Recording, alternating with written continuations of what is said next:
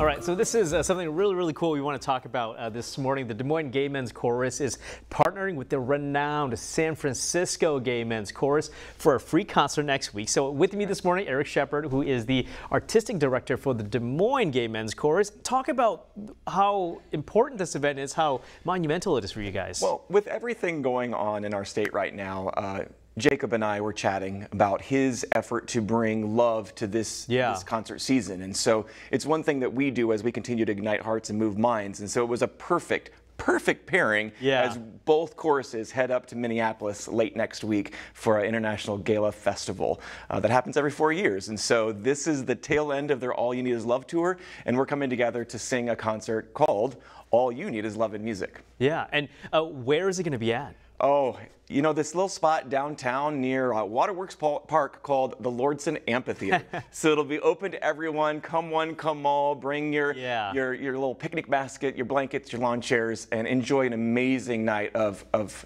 stunning music. Yeah, and this is, from my understanding, the first time you guys have partnered with the San Francisco Choir. How cool is that for you guys to be able to do that? To take the stage with what will be a portion of their chorus.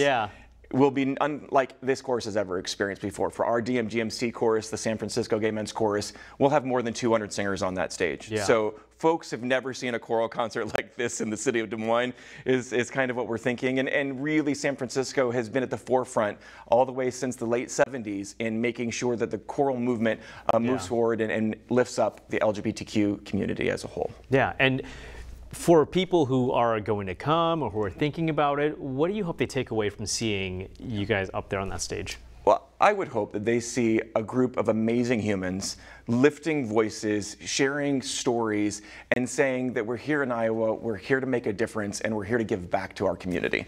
We're in for tears and joy, small group, large group, combine songs together, and it'll be a night to remember for sure. Yeah. For you, what does it mean to you to see the community come out and just show you guys some love and support? I will tell you, for me personally, it means that all the work that we've done as singers to refine our craft and give back to the community, it's our way to say it's all worth that, knowing that the mission we set out to do is really resonating with our community, for sure. Okay, so leading up to that, you know, we're a couple days out. How are you feeling? A little anxious, I'll be honest. I'm not gonna lie. It's a big week next week for us. I mean, as we do this concert, we're thinking all the things behind the scenes, even up to what's the catering menu. But being able to welcome and host the San Francisco Gay Men's Chorus right here in Des Moines is such an amazing, historic moment. And then heading up north with them and literally road tripping up to Minneapolis to join over 120 other choruses for a total of 7,000 LGBTQ plus singers up there in the middle of Minneapolis. It's going to be a week to remember for all of us, and I'm sure we'll need a few days of sleep following that, but that's going to be a whole nother problem. That is so exciting. All right, so July 9th. And what time does it kick off? 7:30. So join us early, get your spot, mark your territory, and enjoy time with friends. Awesome. Well, thank you so much for being here with us today. It's been great. All right, we'll